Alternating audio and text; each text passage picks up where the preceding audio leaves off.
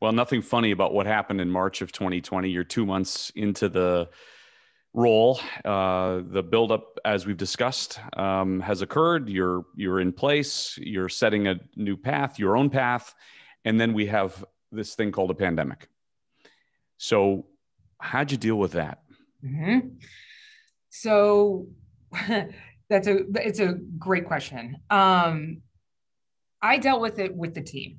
We got everyone together, and so we were actually in Europe in March, and we said, should we go on this trip? Should we not go on this trip? And so we were in London and with our European teams, and that's when you really started to see it all unfolding. And so we had already begun, what is this going to mean for Europe? How? And we were with the leadership team. We then flew back. There was some more news, and really our fleet took a dramatic turn at the end of really through March. And so we knew we needed to get the team together. And so we had 8 a.m. meetings every single day for hours. And our boardroom actually became the war room, if you will. And we got everyone together, and every day we were talking about what the plan was. And our first and foremost focus was the safety and well-being of our employees and our customers. And I think every single business would say that.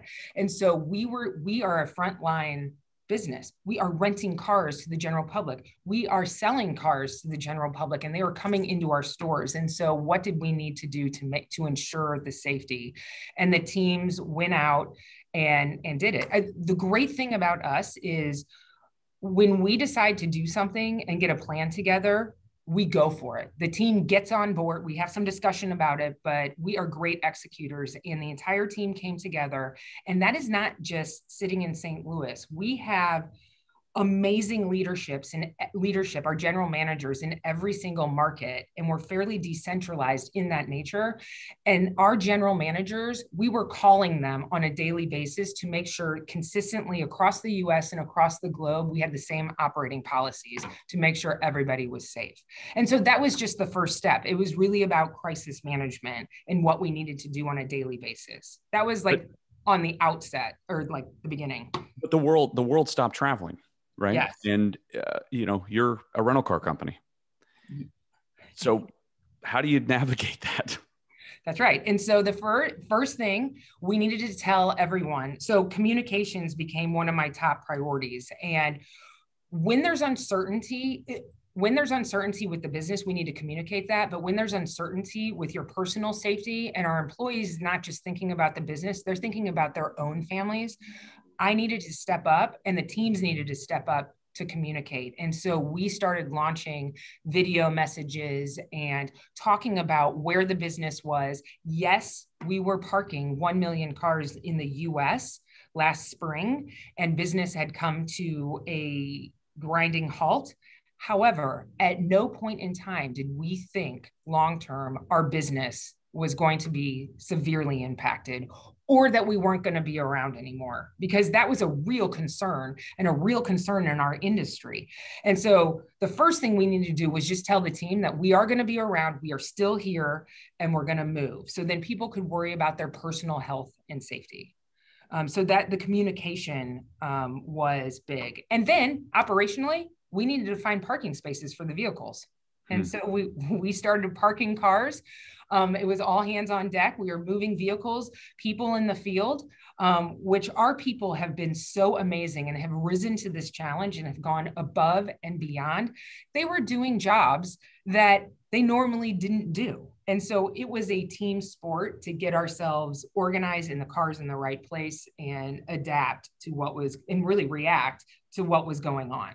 You had to have been going home those first few weeks, with your head in your hands to some extent, going, I don't know where this is going. No one knew where it was going. Yeah. And whether you were in the hospitality industry, service industry, whatever, I mean, everybody was touched by this at the same time without a clear path on where it was going.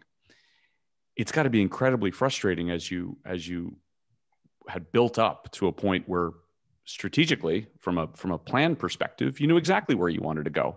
It's just, this was never, it's the cliche, like pivot. It was never in the playbook. That's right. It wasn't in the playbook, but it was sitting there right in front of us. And so we needed to react and address the situation. There wasn't, because safety played such a role in this, there wasn't time to think back and say, oh no, we can't do those plans. We were in reaction mode, and we needed to do that for the health and safety of everyone. But we knew financially we were going to get through this, and that we were going to keep our employees safe. So, hindsight, we did not see the end. We kept comparing it to the recession in 2008, where we actually had 3 not so great months in the recession. And we said, you know what, we're going to do better than that. We can do this. We can pull this together. We can right size our organization. And we did that. And so when I look back, those several months in spring, we were reacting. And then after that, once Memorial Weekend came, we saw an uptick in business. Yeah. And any uptick in business was a win. And so winning may look a little different right now and building back our business, but we'll take it. And so since Memorial Weekend, we have been building back our business. And so right there at Memorial Weekend and last summer, we reset. And now we're talking about, okay, let's reshape our business. Let's get back to the plans that we were trying to establish in January. So we keep using these words with our team: react, reset, reshape. That's what happened. And it's time to move forward. In fact, you instituted the Complete Clean Pledge, which was a relaunch of your company's cleaning protocols. Employees obviously went through that training. You modified your services to include curbside rental transactions, delivery at some locations, serving customers where they needed to be served. It goes back to Jack's credo, right? To his creed.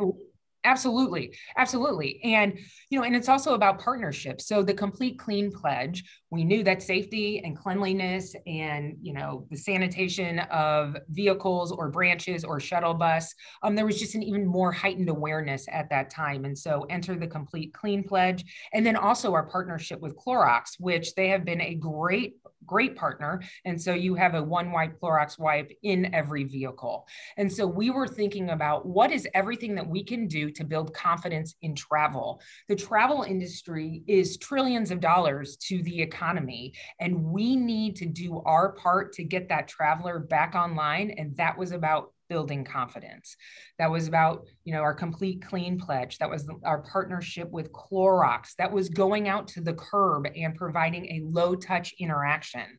So we are still thinking about that, because even though we see demand this summer and we are so excited that people are back online, we still have more to go. Right? We see the leisure customer. We need to build confidence in that business traveler.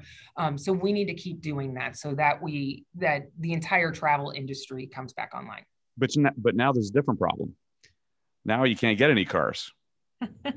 It's one challenge. It's another challenge. You know what? In 2 years, there's going to be another challenge. I like to say that, hey, I may have only been CEO for 14 months, but we're going to get every single problem out of the way. We're not going to know what to do with ourselves over the next decade. We got this. Hashtag we got this. Truly hitting every curveball that comes your way. Yeah.